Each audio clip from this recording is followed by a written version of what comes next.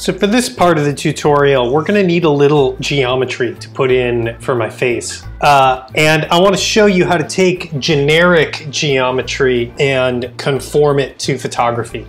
So I just fired up this open source application called MakeHuman, which you can Google and download for free. We're gonna make some changes to some of these parameters. I only really care about the face, so let's zoom in on that and try and make this face look as similar to my face as we can, but it's never gonna be really accurate. It doesn't need to be. I'm a pretty skinny guy. Let's turn the musculature down. It doesn't look like that really affects the face much. It does affect the neck a little bit. Let's drop the weight. Height doesn't matter. Proportions won't matter, and I am obviously Caucasian. So that's pretty good. I think maybe my age is too high. Let's drop that a little bit. That's fine. And then if I hit Command E on the Mac and export wavefront and pick where I want it, I'm gonna put it on my desktop. Untitled is fine. Okay, great. Okay, here we are in Blender. I'm gonna select everything by hitting the A key a couple times, X for delete, and empty the scene. I'm also gonna move the cursor back to the center. File, import, wavefront OBJ on my desktop. That untitled OBJ file. So here it is. Let's go into edit mode. Oops, we have a couple things selected actually. I just realized. MakeHuman separates the eyes and the body, and we don't need the eyes, so I'm gonna select those. You can kind of see that they're selected right now. A little orange outline on there. X delete, eyes are gone. Now I'm going to select this object and go into edit mode. Something I want to do before I get started. I'm going to rename this whole object. Let's go back into object mode. And we're going to call it head. And we're going to call that head as well. So let's go back into edit mode. I'm going to select edges. And if I hold down the Alt key, I can do edge loops. And then I can go to the numpad and hit Control plus X, faces, and remove all that. Then I will select any one of these faces and Control plus again. The reason I am doing this is to select the entire lower body. Frame that up, zoom out so I can see what I'm doing. And I'm just going to select the whole body. Delete. Faces. Awesome. Let's go back into edge mode. It's a little easier to see. One other thing that we should note is that the eyes have like these interior eye sockets, as does the mouth. And we don't need that. So let's get rid of that. I'm going to once again select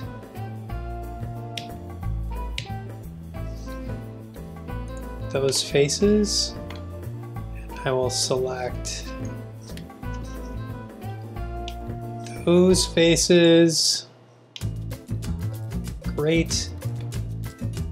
And then one more. Gotta do the mouth now. I'm having a hard time navigating the viewport.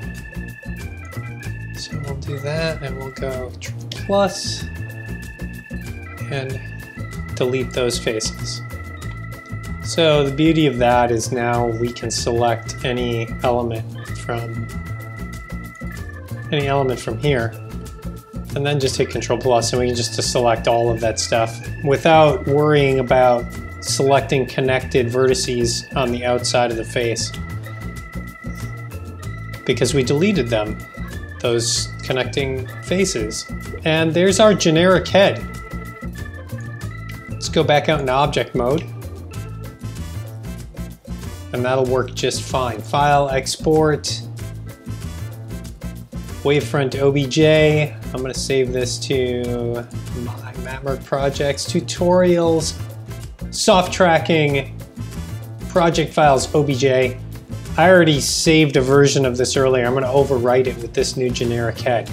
So let's go into SynthEyes now and add this geometry to our track. The first thing I want to do before I import that mesh is deal with this high error. So I'm going to go to the track and I'm going to do clean up trackers. I'm just going to click on all these so you can see what's going on. You can see a lot of high error trackers being selected and problem trackers. So I'm just going to hit fix. Go back to the solver room, change this to refine and hit go. Boom, done, great. Hey, take a look at that. The error dropped from 1.8 pixels to 1.038 pixels. That's a huge improvement. There's something else I want to do. I want to change my world size, which is here. I'm going to change that to 1,000. And I'm going to hit go again. Awesome.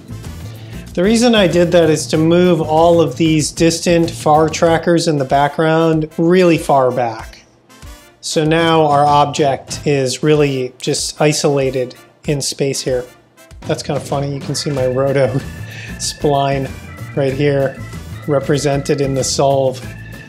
That's pretty funny. Okay, so now with object 1 selected, I'm going to show you a couple of things. Let's go to the 3D view. We have quad. Change this to quad perspective and hit lock. Something else we're going to want to do is go to edit scene settings. And I'm going to dial down the tracker size. Like that. So the trackers are much smaller. And I'm going to dial down the object size as well, just to make it a little more manageable. I've got object 1 selected here. I'm going to hit hole and grab this and move it down to like where my neck would be, somewhere in the center of my head. Again, just to get it out of the way. So turn hole off, and now if we hit play, we can see that it's not going to be terribly in the way. Oh, turn edit pivots off. This was left on earlier. Sorry about that. So you can see the object. Let's select it again. You can see the object moving. There's something I also want to show you. Go to toolbars and turn on view. And I'm going to turn on local coordinate handles. It's going to make it a little easier to see the object rotating around. So that's pretty good.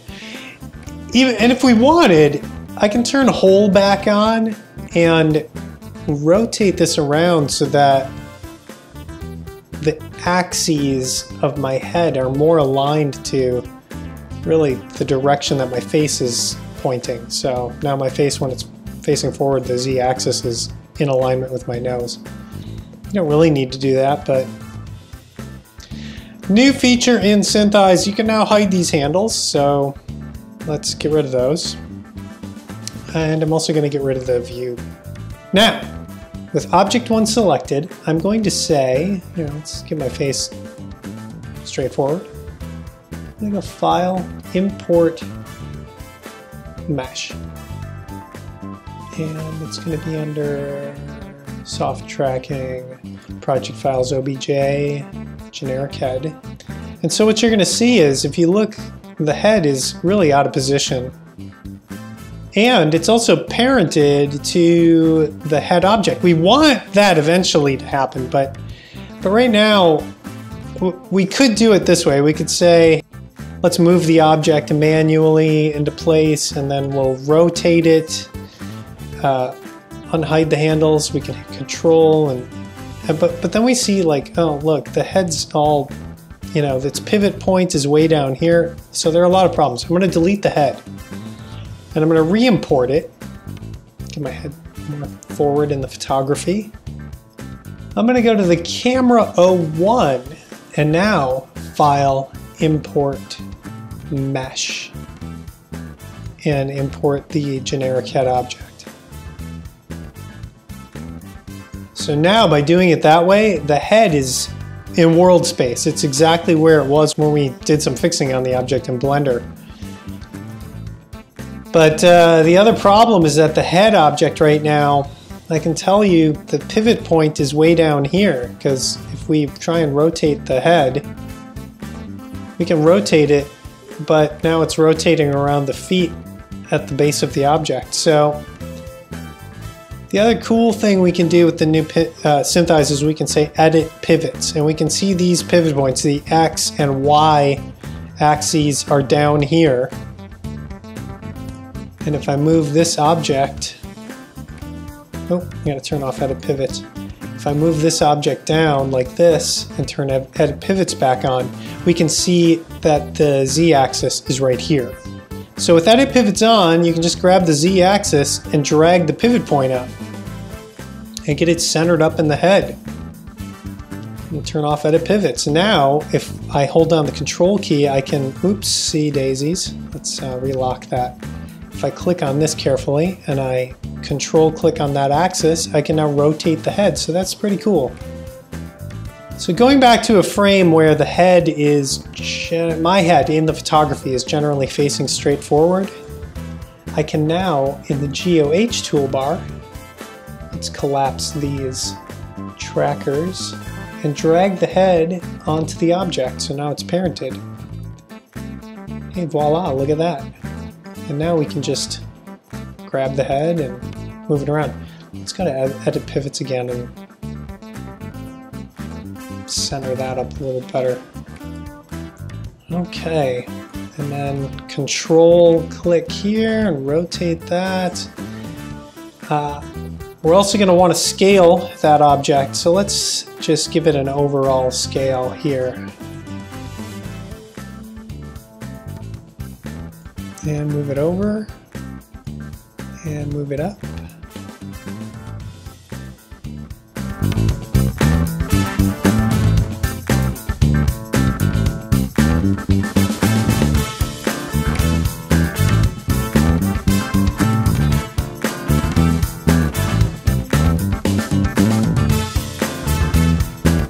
But you're going to get it to a point where you're going to be like, that's good enough, because it's never going to line up perfectly, but that's not terrible.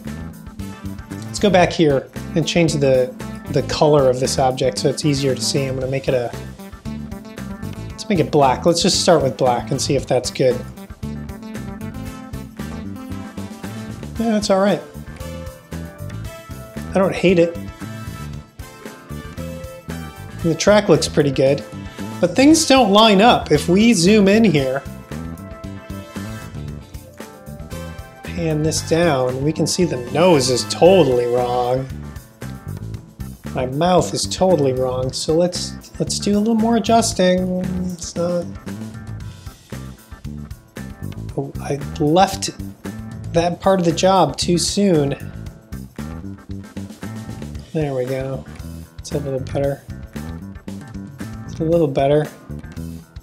The eyes are not terrible, but the mouth isn't super awful, but the nose is really wrong. Okay, let's get into the next stage, which is the smudge tool.